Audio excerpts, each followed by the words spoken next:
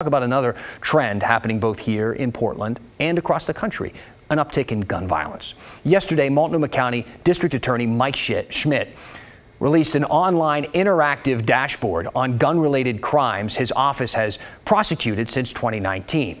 The dashboard highlights charge details, descriptions of the defendants and victims, and incident locations down to the neighborhood.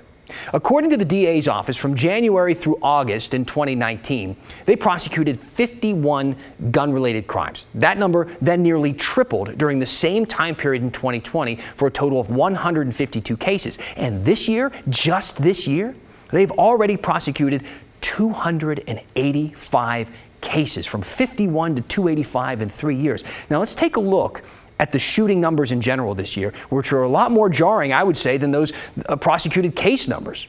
Portland has seen more than 850 shootings so far this year, leaving 283 people injured and 46 others dead.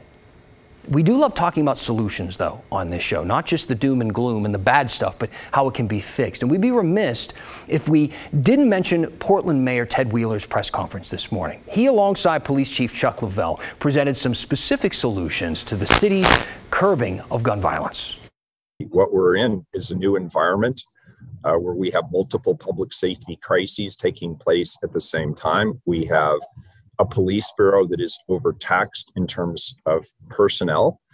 I have pledged that we won't just sit on our hands. We're actually moving forward on strategies to give the police bureau the appropriate personnel, the tools, the training, and the resources they need in order to be able to do their jobs effectively in this new environment. And we also need to continue to put community voices front and center around reform. The mayor says he wants to get more officers on the street immediately through a retire rehire program. This means about 80 officers who were eligible to retire in July can come back now and continue to serve. Now, that program was eliminated last year for being too expensive to hire back those veteran officers. But pending some available resources, Wheeler says he'll send a proposal to reopen that program this fall.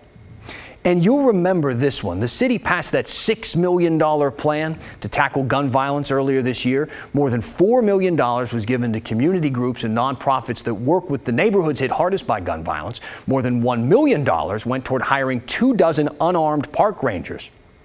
None of that money went to the Portland Police Bureau. So where do we go from here? Well, Wheeler said the $6 million is going to good use through the community, but says it's hard to see when the number of shootings continues to rise.